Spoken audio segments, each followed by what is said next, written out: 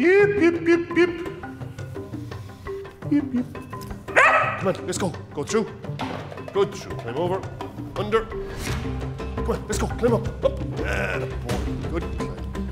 Good climb. All I see when I look at a pup is potential. Looking at a blank canvas. The breed is known for its capabilities, but he has a lot of character. He's a force of nature.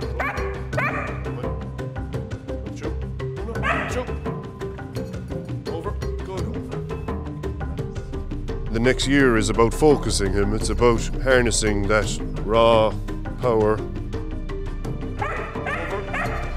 It's not a game we're playing. He might be small and cute looking now, but he's going to have to adapt to a hostile environment. As he grows stronger, he'll get braver, he'll get more confident. His aggression will naturally develop. He just wants to go all the time, he just wants to work. And that's what we look for, a good attitude. Every day is an assessment day, and we have to be ruthless in that selection process and be honest with ourselves, how he's getting on. It's just about developing those skills with him. The ability to track is first and foremost, but then that he'll detect anything with human scent, anything that might act as evidence. In particular, I've started him on rifle rounds. Obviously, there's a particular smell to rifle rounds, there's a gun oil involved, there's black powder in there. Thirdly, then, the ability to apprehend if it becomes necessary. A lot of the dog's skills he can learn on the job once he has his foundation here. There's nothing like real-world experience. Get him over there, start him off.